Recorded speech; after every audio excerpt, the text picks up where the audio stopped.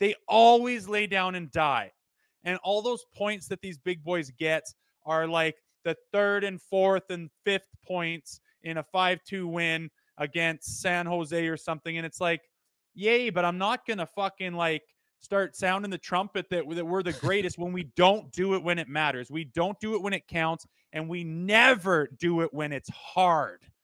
And that's what it is to me, that it's just not going to cut the cheese when the going gets hard. And I'm telling you, why is the record in the playoffs so fucking pathetic? Because it gets really hard. And this team just seems to look around and hope.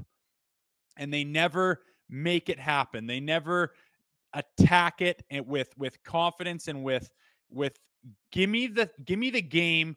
I'll take care of it. It's always, I hope it's good. I hope there's not a real negative reaction after this. I hope somewhat, like, what the fuck, guys?